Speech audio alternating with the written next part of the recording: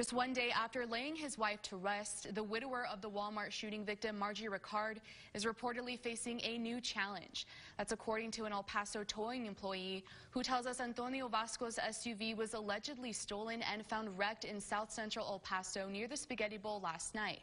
You'll remember Vasco went viral for inviting the world to his wife's funeral. You can see the vehicle has a damaged windshield, hood, and roof. That's according to the company. Vasco reportedly said a pressure washer machine inside a trailer parked next to the SUV was also stolen. I was supposed to pick up his vehicle. The vehicle belonged to his wife, which is now deceased. So I picked up the vehicle, took it to his house, to a residential area, which he lives down like 5 blocks from here.